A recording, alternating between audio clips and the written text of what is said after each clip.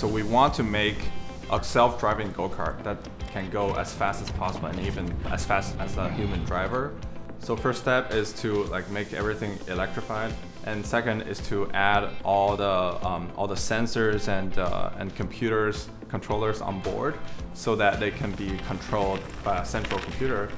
Then it's writing all the software so that it can go autonomously. So our work at Penn is to build reference designs for software-defined vehicles, and that allows the software to make all the control decisions on these platforms. And then we share that as open source software. This means that anyone can adopt it. It's very well documented. The code is shared with them. And then they take that design and they develop it to the next level. So the software that we share is based on the AutoWare stack. And that allows us to share very well with several hundreds of partners.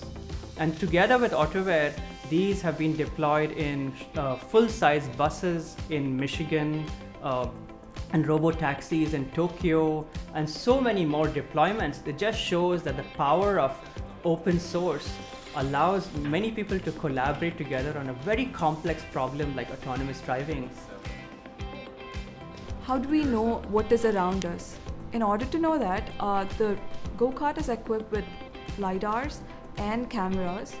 LiDARs essentially shoot out light rays and give us a point cloud data in order to find how far an object is from us. So once we know that, the next step is to kind of localize ourselves. That is, where are we in a certain position? But the complexity here is that since it's a high-speed vehicle, we have to take into the dynamic constraints and model accordingly.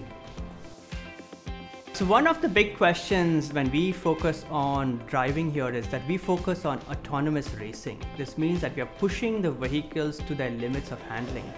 What we are looking at is this balance between safety and performance, of agility and restraint.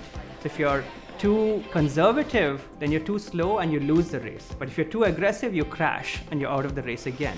We, in our research, are trying to learn what is the driving behavior, what is the intention in the mind of the other drivers. And then once we learn that, we have a very good estimate of how they're going to drive, and we can outcompete them.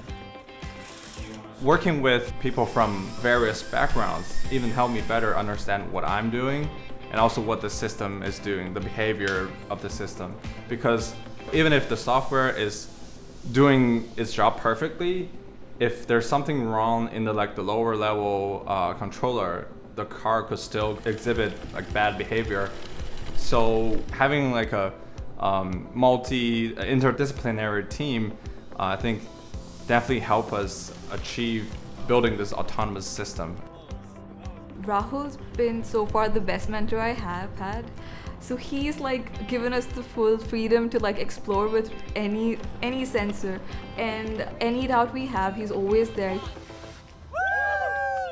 Working with Rahul, I think that's one thing that I learned a lot about a project, how to know the system as a whole and be able to deploy softwares that can be used right now. So I think I like autonomous systems in general because personally I don't know how to drive. I'm counting on it to become fully autonomous.